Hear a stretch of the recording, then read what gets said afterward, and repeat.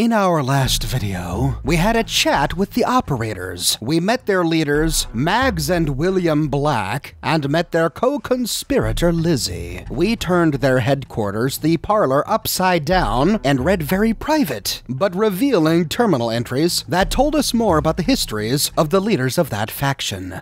Now, there is one raider gang left to meet, and that is the Pack, led by Pack Alpha, Mason. The Pack is holed up in the Bradburton Amphitheater, which before the war was used to put on live performances. Now, it is a den of animals. Upon entering, we see cages to the right and a slave to the left. She's wearing an explosive shock collar, and she's called a Pack captive. Looks like the Pack is making good use of their slaves here. Despite the filth surrounding her, she's still trying to clean up. We find a pre-war concession stand. Inside, we see two Nuka-Cola racks. These are functional display racks where we can show off our Nuka-Cola collection. Sadly, they're not included in the settlement build menu, which is frustrating.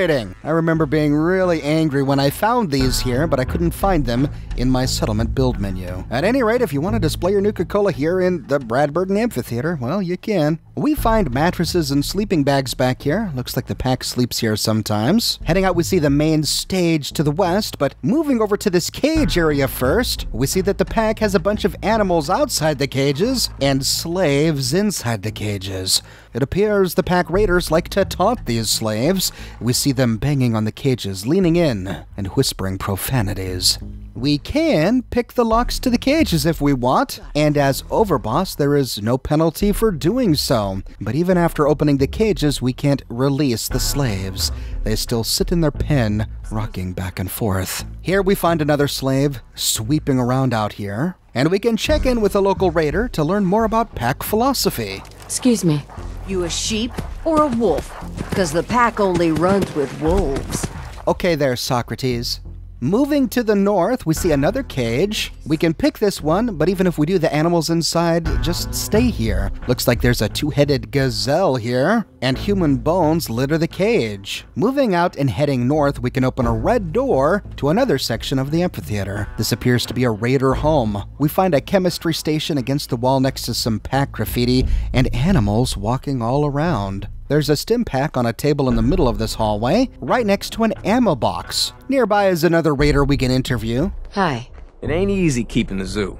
We all do our part. More animal-themed dialogue. We can loot a red toolbox on top of this shelf right next to an ammunition box. Nearby, there's a first aid kit on the wall and...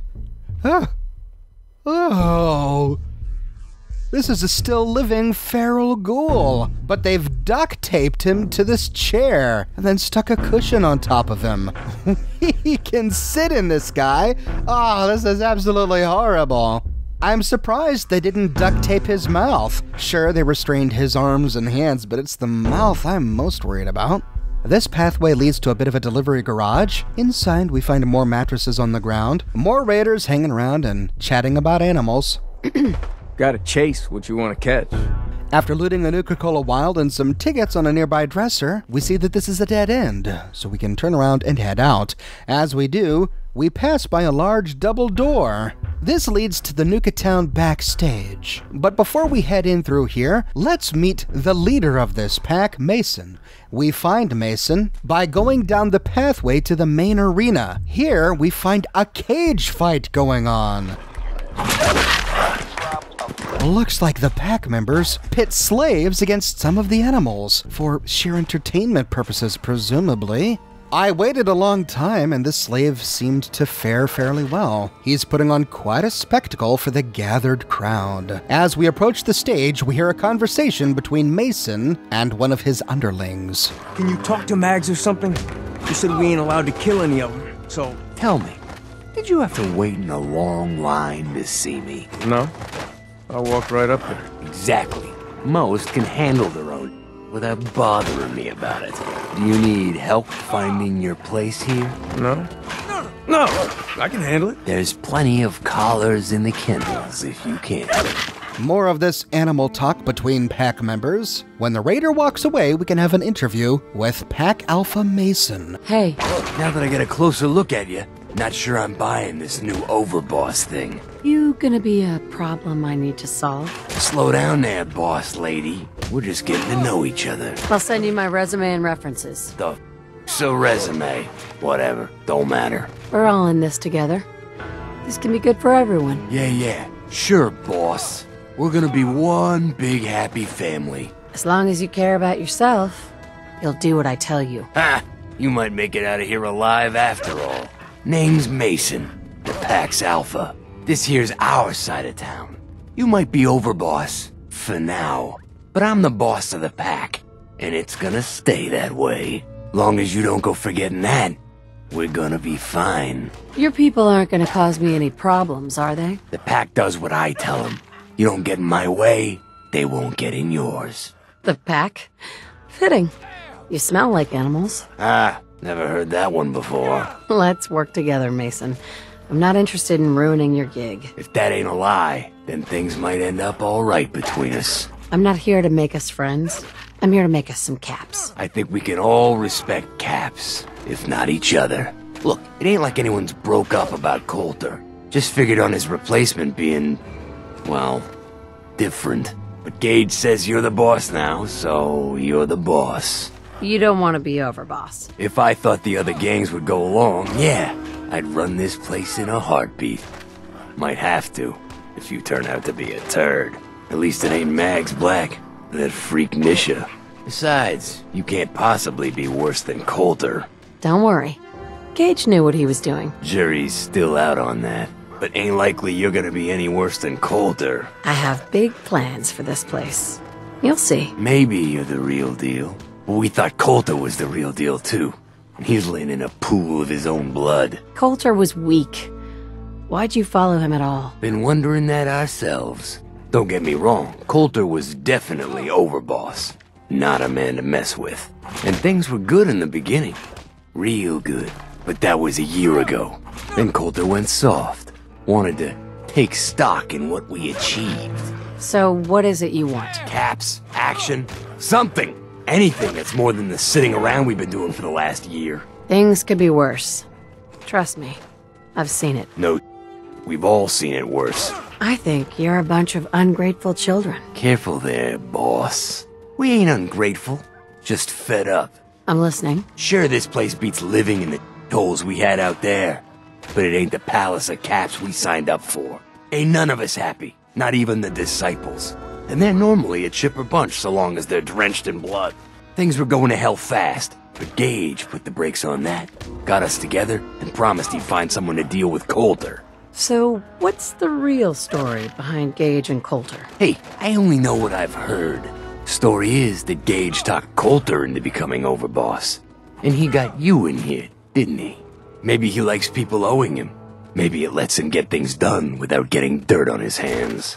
After Coulter went soft, Gage got us behind closed doors and promised he'd get someone to off Coulter. And you did just that. Might have been the whole point of the gauntlet all along. I trust we're done with the history lesson. Yeah, boss. Just trying to fill you in on why we're all so pissed off. You can trust me. I'll be a good leader. No offense, but you just got here. We'll see what you can do. I'm not Coulter, so that better not happen to me. Yeah, sure, boss. I get it. I do. We're totally willing to give you a chance. We are. Look, let's cut to the chase. You gonna do right by the Pack? I hear you've been talking to the other gangs. What's the Pack got over the other gangs? The Pack are the meanest sons of bitches you'll ever meet. We do whatever it takes, and we're fiercely loyal. The operators will cut your throat as soon as they get what they want out of you. And the disciples, look, knows what those crazy bitches want. There's something wrong with them. And you can't trust someone who ain't willing to show you their face. Don't worry, you'll get your fair share of the caps. Sure, fine. But it ain't just about the caps. It's also about respect. If you want us at your heel, we expect to be top dogs around here. I intend to treat all the gangs equally. Ain't no two things in this world that's truly equal, boss. Everything has its place. One gang is gonna end up on top, and one on the bottom. It's a simple law of nature. Mason clearly respects us most if we respond to him with animal-like aggression, and he rewards us handsomely if we do so. If we faithfully choose the aggressive option at every opportunity, that's pressing right whenever we have the option to respond, he gives us a reward after the final choice. Be a good dog and do what you're told, or you'll be put down. Whoa there, boss. Not in front of my guys, all right? You got enough to worry about without a dominant struggle inside the pack to deal with. You know what? I think we're not so different, me and you. I want you to have this. Consider it a token of our mutual understanding and respect. He hands us the Problem Solver. Increased damage after each consecutive hit on the same target. If that sounds familiar, it should. This weapon has the exact same legendary effect as the Splatter Cannon that we can purchase from Aaron Corbett in the Nuka Town Marketplace. I covered that gun in my video on the Marketplace. If both guns are fully upgraded, they are essentially the exact same weapon. The only difference is that one costs thousands of caps, and this one is free. We get it simply by choosing the right dialogue options with Mason. Like the Splatter Cannon, the wonderful thing about the Problem Solver is its Furious Legendary effect makes for a wonderful automatic weapon. Since the damage from each shot increases, we can use a weapon like this to quickly take down beefy opponents. Please don't.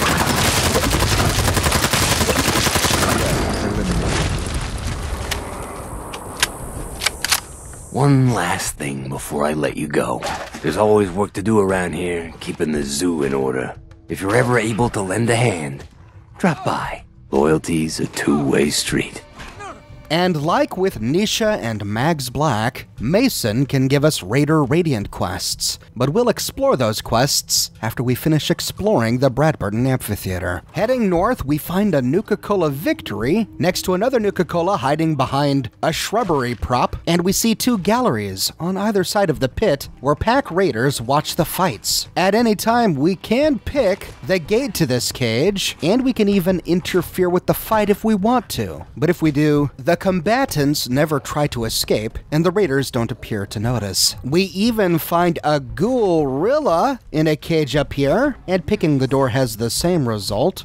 The raiders have turned the seating into a bit of a shooting gallery. We find mannequins dressed up, and all sorts of cutouts set out. We even find one raider taking pot shots at them. At the top of one of these risers, we find a Nuka-Cola grape. With the arena explored, this leaves only one place left to explore, and that's to find out what's on the other side of those two red doors leading to the Nuka Town backstage. Inside, we go down a long staircase and turn a corner to enter a huge concrete backstage. Here we find animals and raiders walking around carefree. We can talk with this goofball over here. Oh, life's too short for...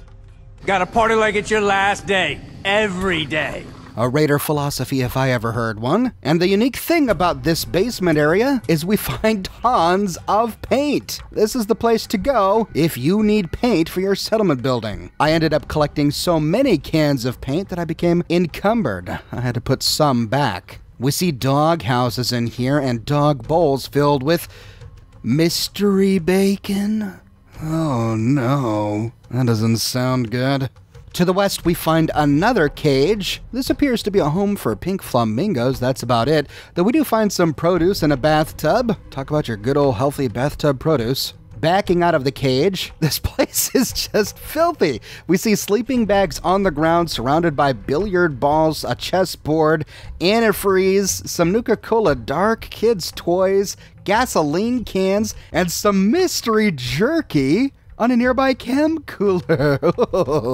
The mystery jerky and mystery bacon is unique to the Bradburton Amphitheater backstage. We don't find either anywhere else in the game. So once we loot it all from here, we can't get any more. Will we learn the story behind this stuff? Hang tight, we'll soon find out. These pack raiders are living in utter squalor. There is an elevated platform here with a gorilla chair next to a big bear. Nearby we find a box with one purified water in it, and on the platform we find one terminal, Mason's terminal, locked with an expert lock. After hacking it, we find some of Mason's notes about some of the other raider bosses. If you aren't Mason and you're reading this, better start running. In the first one, Mags, she lets her operators off the leash too often. Some of mine gone missing, and I'm sure they're the reason. Don't mind all that much. Cole's the pack of weaklings and morons.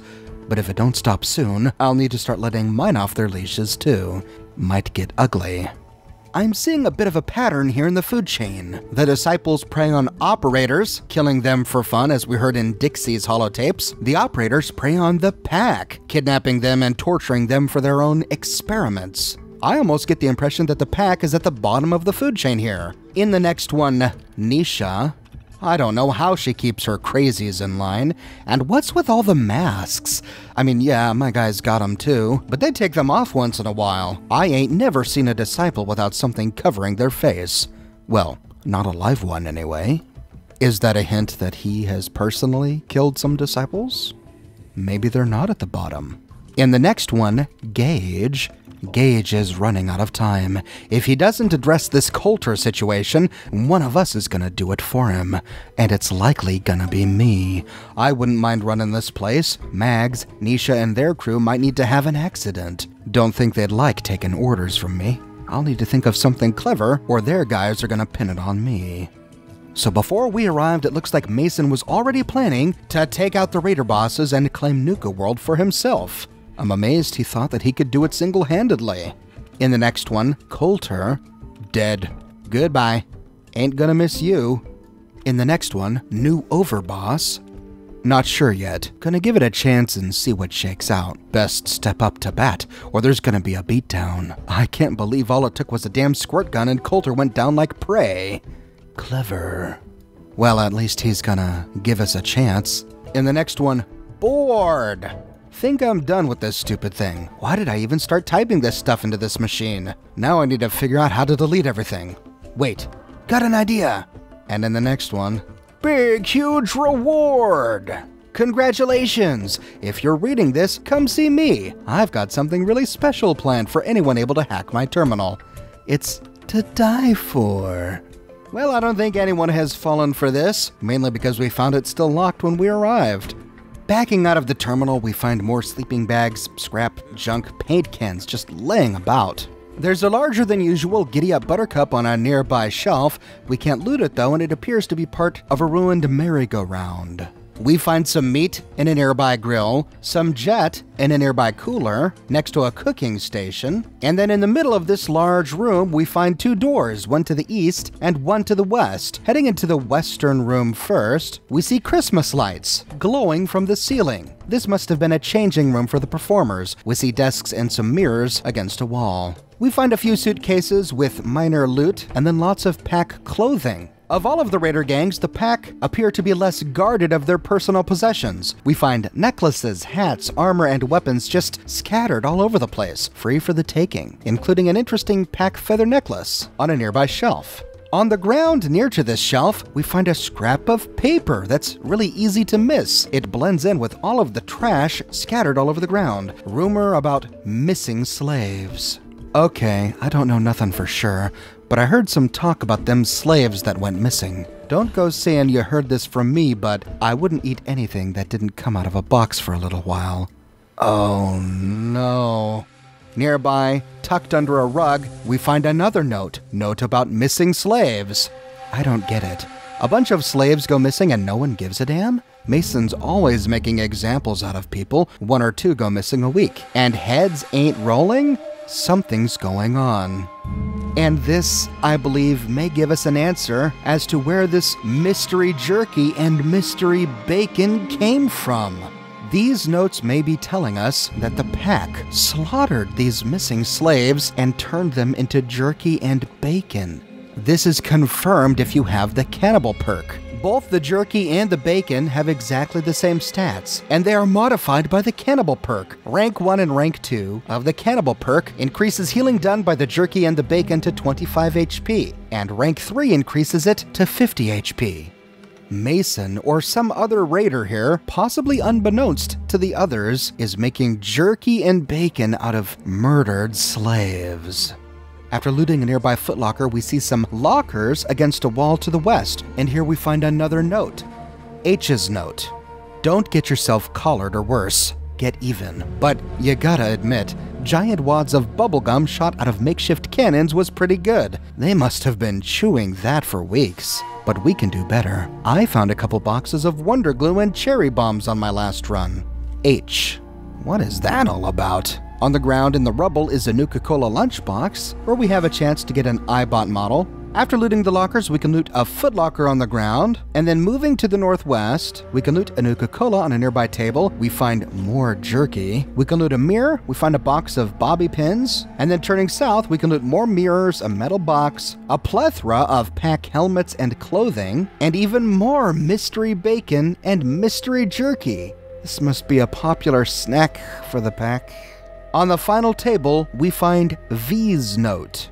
He's dead. I don't care what happens to me, I'm killing that jerk. Had to shave all the hair off my body, and I'm still finding that stuff wedged in places I never knew I had. Just looking at a pack of gum pisses me off. V. I see, so this was a conversation between V and H. I'm assuming that these pranks were between members of the pack, so they're pranking each other. We already learned in the operator's terminals that it's against the rules for pack to murder pack. They can only humiliate each other. Hence why this guy says, I don't care what happens to me, I'm gonna kill that jerk. After looting another Foot Locker and even more mirrors, we find another box of bobby pins next to a cigarette machine, a wooden crate in the middle of the room with even more clothing and armor, and with that we can head out of this room. Turning around, we find a tool case and a shelf against this wall, and on a rolling cart, we find a holotape. Stinking operators. Remember that operator I gave a nose job? Well, she came around with some pals, tried to get a jump on me. Now I got 3 dead ops in that dumpster, the one where we stashed those chems. Didn't mean to kill them, but when it's 3 to 1, you gotta go hard. Ugh, they're starting to smell. Get a crew, a couple hacksaws, and some shovels. Meet me back there tonight. And for fuck's sake, erase this tape. He's acting weird. Sounds like the pack can hold their own against the operators after all. I don't believe this dumpster actually exists in the game. I looked for it, but I never found one with 3 operator corpses and a stash of chems. There's a jail cell to the north with a pack raider inside. We can pick the lock and open the door, but the raider doesn't appear to want to leave. I wonder why this guy is being punished. Maybe he is the guy who broke the pack rules and tried to kill one of their own. We find another door to the east with a pet mole rat walking around, and on a roll cart right next to the door we find another holotape. Buzz's holotape. I know you ain't talking to me no more, but hear me out. Turns out power armor ain't easy to steer. Fell off a cliff getting away. Yeah, it's good and stuck now. Good news, though. I found your finger. I mean, I'm pretty sure it's yours. It's all black and weird looking. Anyway, thought you'd want to know. Ugh. I also thought you'd want to know they nicked me good. Not sure if I'm gonna make it. If you're gonna come get your finger, just do it while I'm still breathing, okay? I want to know things are good between us before I go. I miss you, bro. Despite being labeled Buzz's holotape, the subtitles call him Raider Man. There is more to this story, which we'll get to in a minute. After looting a duffel bag on the ground, we find boxes of 10mm ammunition on a nearby shelf, and Shorty's note on a desk. I did it. I took the mask of the disciple that kept coming around. It was just a normal mug under there. Not sure what I was thinking it would be, but must have really pissed her off or something. Now I got 4 of them weirdos stalking me. Why did I go and do that? We need to do something. They're giving me weird nightmares. Shorty. There's a box of 45 caliber rounds on a shelf, and then 2 ammo boxes, and finally an explosives box on the ground. In this room we find a weapon and armor workbench, and even more mystery jerky on a nearby shelf. To the right of the weapons workbench, on the final shelf, we find another note. Buzz's note. Keep this to yourself. Found one of them Brotherhood of Steel outposts. Whole place was torn to hell. Bodies and ghoul corpses everywhere. Found a working power armor suit just sitting in there. All we need to do is find one of them glowy battery things. Think I know where I can find one. I'm gonna need help. You win? Buzz. And then on a shelf directly beneath this one, we find Buzz's apology. I know you said you ain't ever gonna talk to me again, but just read this, okay? How was I gonna know they were coming back? Thought they were all dead. I'm really sorry about your finger. I am. I only laughed because what else was I gonna do? I laugh when I don't know what to do, okay?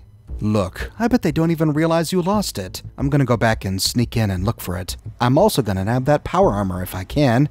Buzz.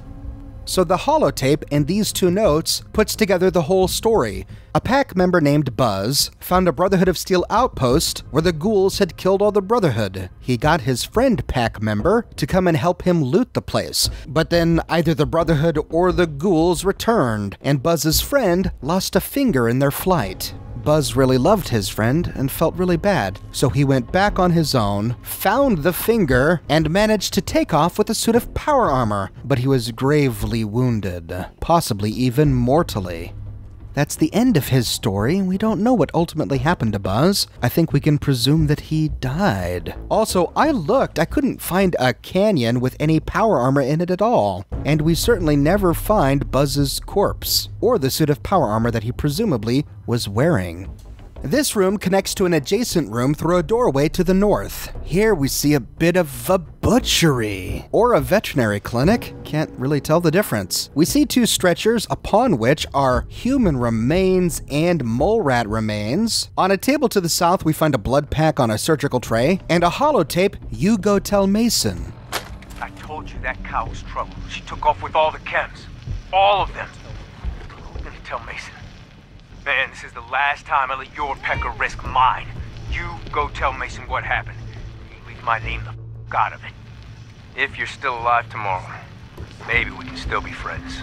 These raiders are really scared of Mason. He must really be formidable to maintain the respect of all of these raiders. On the table, we find a couple of Mirelurk eggs. Moving to the east, we find more mystery bacon in this butcher shop, along with another blood pack. Oh. We can loot some meat off of the mole rat corpse, and we see human entrails on the other stretcher. There is one open cage to the northeast. Inside we find a rotting Brahmin corpse, flooded in its own blood. And in a cage next to this, oh, wait a minute. That bear is still alive. And we see the corpses of 3 settlers inside this cage. We immediately realize what happened here. The pack had a Yaogwai in this cage, and then handcuffed 3 settlers to the inside of it. The Yaogwai then had no problem tearing them to pieces. We even see him sitting on one. We find another corpse torn to bits on the ground here, blood and gore everywhere, and all 3 settlers are dead. After looting their bodies, we can move on to the final cage. We find half a torso outside the cage and blood smeared all over the ground. After unlocking this cage door, inside we see a rabid dog. Lying on the bloody floor, we see another dismembered body and a traitor, also handcuffed to the cage. These pack raiders just throw people they don't need literally to the hounds to watch them get torn to pieces for their own amusement. These guys are no better than the disciples. Facing west, we see more blood spatter on the ground. We can loot a Nuka Cola and some jet from a nearby container, but we see that this path is completely buried with rubble. There's another chemistry station here. I believe that's 3 we find in here, which I suppose they use to manufacture chems, and that's about it. On our way out, we see a Jangles the Moon Monkey and a teddy bear in one of the cola cars. And when done, we can head back up the stairs and exit the backstage. Now, we need to check in with Mason to see what kind of work he'd like us to do. Hey. Come to slum it with us animals? Or are you looking for something to do? 'Cause I got something. What's up? I want to cause a little ruckus for our so-called friends, the disciples. They got a wastelander supplying them. But not for long. Take this shot collar. Sneak up and slap it on when she ain't looking. Or beat her senseless and snap it on when she's down and out. Who am I up against? Just a fool. Should be easy pickings. I expect you to make it worth my while. The rules of the pack. You help chase down the prey, you share in the spoils. So yeah, you'll get some. Right up my alley. I was hoping you'd say that. With that, we start the quest, hollering outside the lines. This one is similar to, but different from the Under the Collar quest, which we did in my video on the operators. Instead of sending us to collar a raider or a gunner, this one sends us to collar a trader or a settler or a scavenger whom we find in a major city. This time I was sent to Diamond City, whereupon I found a scavenger walking around in the back of the city. Excuse me. There's something you want? How's it going? Fine. Do I know you? Now there are a few ways to go about this. I have this necklace that would look wonderful on you. Here. Nice try. I'm not an idiot. Or if we pass the speech check, Here. Okay, I guess. Wait a minute. Help! You're property of Mason in Nuka Town now. Oh my god. Get going. however, if we do this inside of Diamond City guards or any other NPC, they all turn hostile and open fire. So to get away with this without detection, we have to pass a much harder speech check to ask her to follow us. Come with me. There's something you need to see. Okay. Lead the way.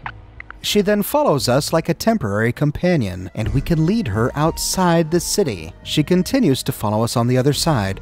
Once outside, we can take her to someplace a little bit more private. However, if we try to take her too far, she eventually turns around and walks back to Diamond City. But if we dragged her far enough away from Diamond City, we could again convince her to put on the necklace, or we could always sneak behind her and force it on her.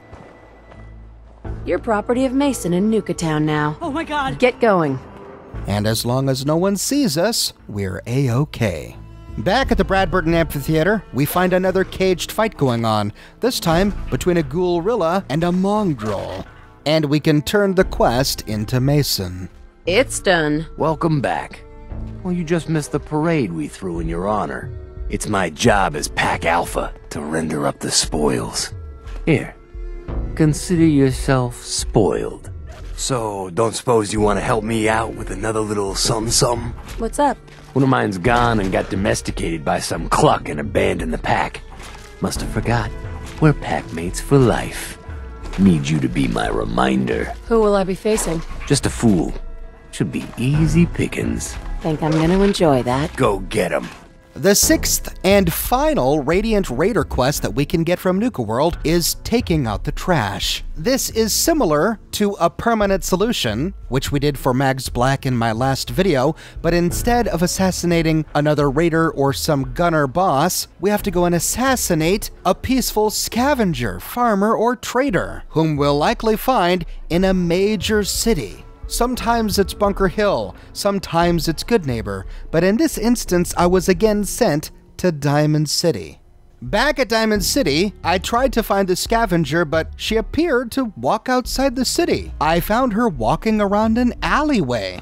Can I help you? How's it going? Fine. Do I know you? If you have anyone to say goodbye to, now's the chance. I think you're mistaking me for someone else. And yet, she doesn't run.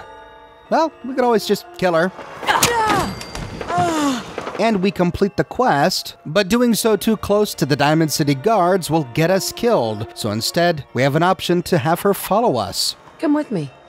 There's something you need to see. Okay. Lead the way.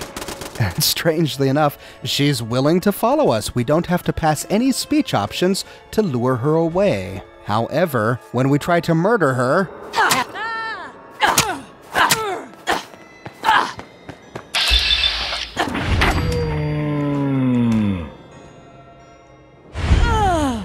even though I was far away, the fact that she saw us and had time to defend herself apparently was enough to alert Diamond City guards.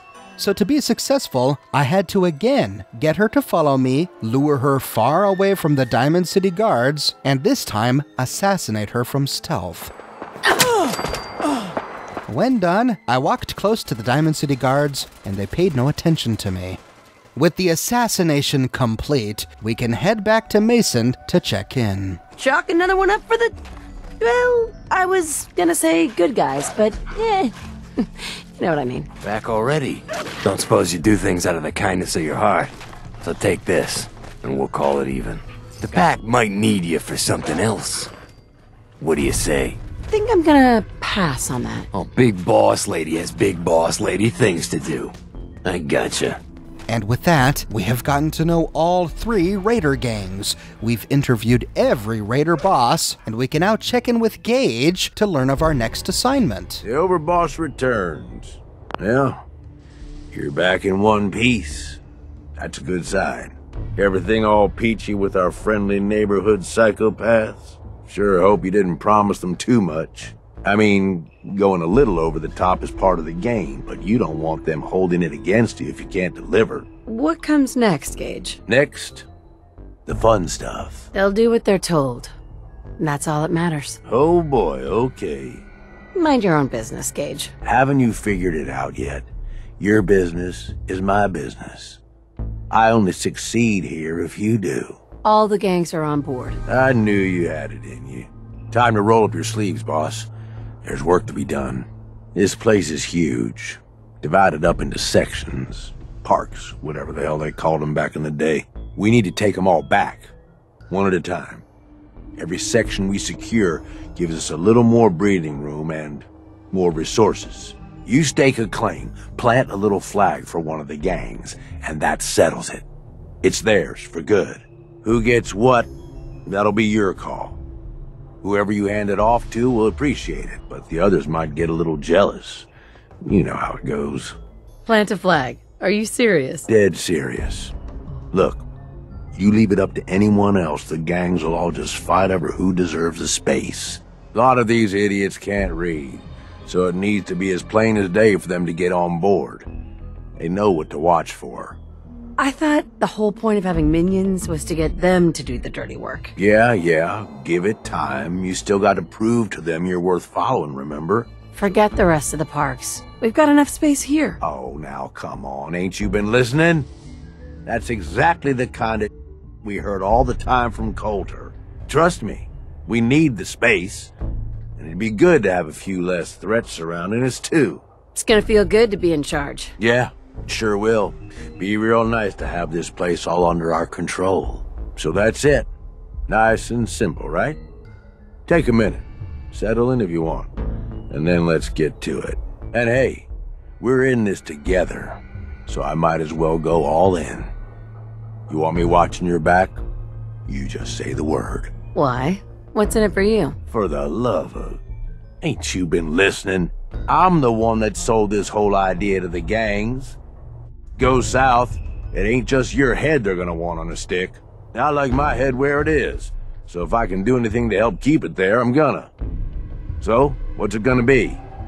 We doing this together or not? No thanks. I got this. Suit yourself. Change your mind. I'll be around.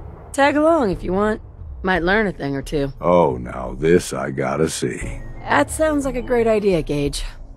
You got a deal. You're the overboss. With that, we get Gage as a companion. I already did a video all about Porter Gage, exploring all of his dialogue options and each affinity level, which culminates in attaining his unique companion perk. You can watch that video by clicking here. Now we have to clear all of the Nuka World parks, and then choose one of the 3 raider gangs we've just met to take over the cleared park. This is a tough decision, as we'll likely upset any raider gang who feels like they're being overlooked. I've already produced videos on all of the Nuka World parks, which I'll place next in this series playlist. When done exploring those locations, we'll check in with Gage yet again to see what our next task is. I publish many videos each and every week, so if you want to make sure you don't miss that next episode, be sure to subscribe and to click that bell notification button. I have a t-shirt shop with unique designs you can't find anywhere else. My designs come on shirts in a variety of both men's and women's sizes and in a wide array of colors. You can find the designs on other products as well, smartphone cases, mugs, posters, prints, etc. So if interested, you can find a link to my shop in the description below, or you can click here. If you like what I do and you want to support me in a more personal way, consider becoming one of my patrons on Patreon. But more than anything, I'm just so glad you're here watching this video with me today. Thank you so much for watching, and I'll see you soon this week with the next episode.